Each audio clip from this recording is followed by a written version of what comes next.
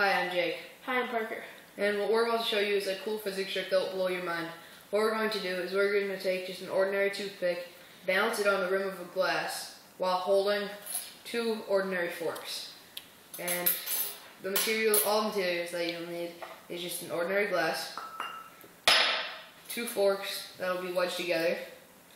Then you just need the toothpick, obviously, to balance it on. And then you need matches, which we'll show you why later. And so what you first do is you wedge the two forks together. This takes a little bit of time and practice, as you can see.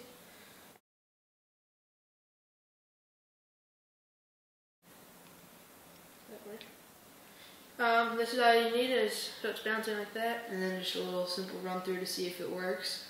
Is just putting it on your finger just to see how it'll bounce. And then what you do is you take a toothpick and you just wedge it into the center of gravity of the two forks, which happens to be on the second from the top little tine, and you slide the toothpick in right in the center, wedge it in there, and so you can see it's just ordinary toothpick.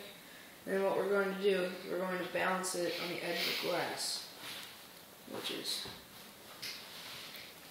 takes a lot of practice. It's kind of hard to do. As you can see, the two forks are bouncing on just the one toothpick on the rim of the glass, which kind of shows the center of gravity laws and defies them at the same time. And then the next thing you do, you light the match. And when you light the match, you put it on the edge of the toothpick until it's burning. And as you can see, as the flame moves along, it just leaves the remaining part as an orange, which kind of dissolves.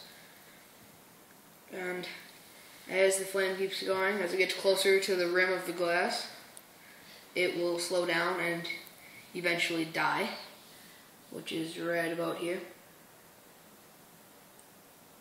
Stops right at the end, and it looks like it'll fall, but it doesn't. It doesn't. And as you can see, this orange part is just dissolving. And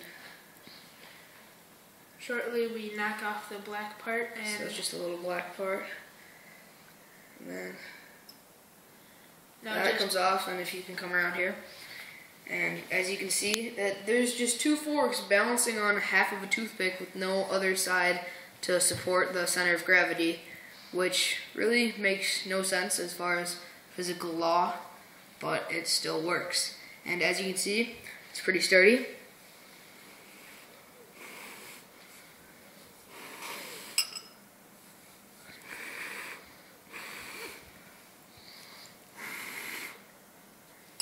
Stays right there. It's almost hard to knock it off, but yeah. And then once you get it off, it's kind of hard. And then if you wedge them back together, wedge them back together.